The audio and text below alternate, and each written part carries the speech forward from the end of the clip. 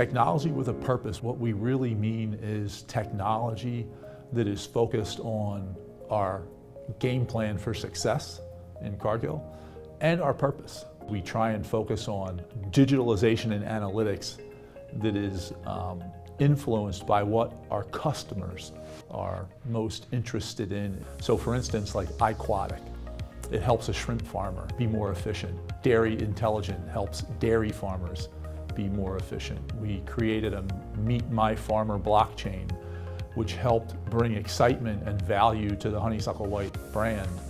This is a new Cargill. This is a new Cargill with technology and a new Cargill in terms of how we generate value. The potential impact of technology can really help us meet the biggest challenges, whether it's food security, sustainability, and the livelihoods of our growers and making sure people continue to invest in growing food for our population. We've recently partnered with a company called Canthus that uses facial recognition. So rather than just looking at how the overall herd is performing, we can now recognize individual cows. We can better understand their behavioral patterns, how they're eating, their reproductive cycles, and we can help our customers get very specific about what individual animals on their farm needs.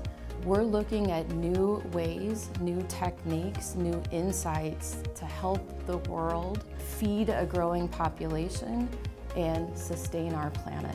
One of the recent investments that Cargill has made is to partner with Techstars to start a technology accelerator called the Farm to Fork Accelerator.